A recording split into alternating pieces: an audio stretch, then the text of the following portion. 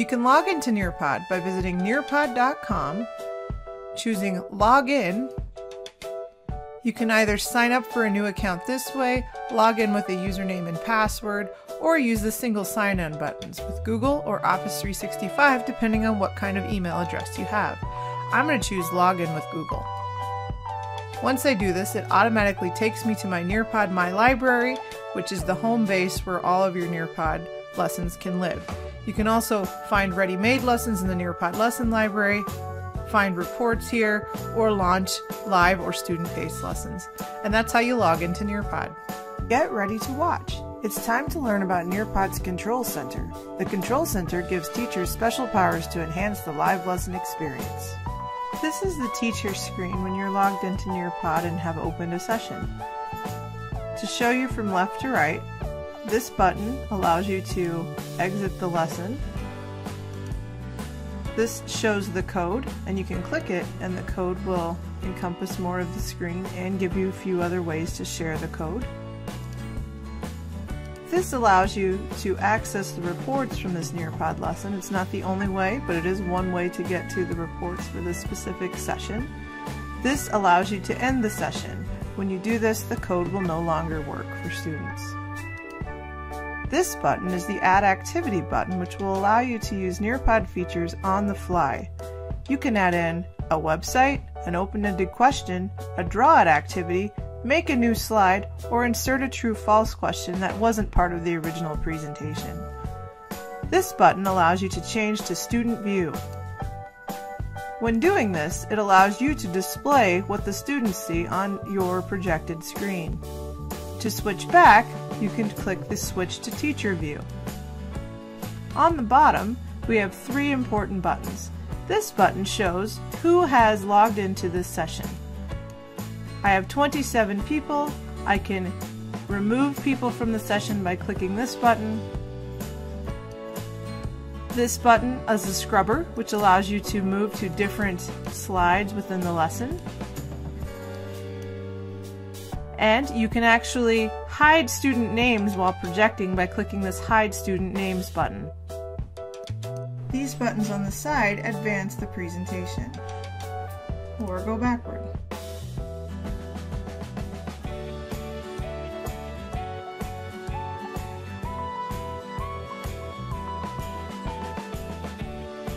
Welcome to the new Nearpod My Library interface. I want to walk you through some things that have changed and that will help you to navigate even easier within your Nearpod My Library. First of all, we have the home base. When you click this house button, it returns you to this screen to where your My Library is. You can find your ready-made lessons in the Nearpod Lesson Library by clicking here. And these are lessons ready to download and use with students. I'm going to return by clicking the house. And now I'm back at My Library.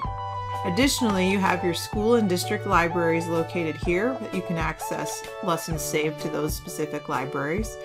You have on the left here additional access to your supplemental curriculum packages that have been purchased through Nearpod.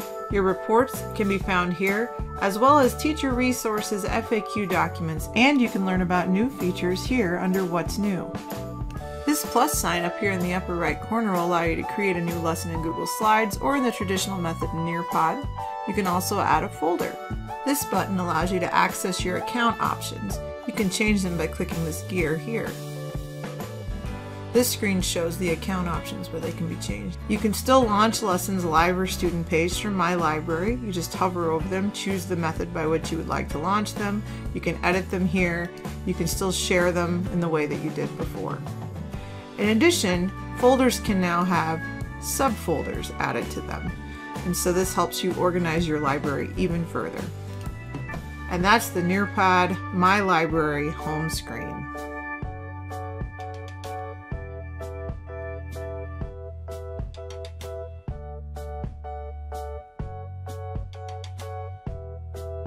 I can create my own collection of ready-made lessons from the Nearpod Lesson Library. As you can see here, I'm in My Library in the Nearpod menu. To get to the Nearpod Lesson Library, I click this button on the left sidebar. This takes me into the Nearpod Lesson Library where I can search for a specific lesson. I'll start with fractions.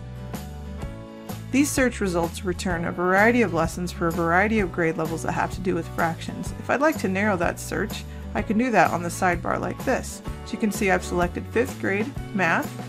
This returns lessons that are specific to 5th grade math. I can preview any of these lessons by hovering over the thumbnail and clicking it. Here, I can preview the lesson to see if it's what I want, and if it is, I click Add to my library, then changes to Show in my library. If I click here, I can launch the lesson. This screen allows me to launch it live or student paced, edit it, or share it. I can also return back to my library by clicking blue house in the corner. And I am now able to launch the lesson by hovering over it, clicking live lesson and student paste. I can edit it here or preview it.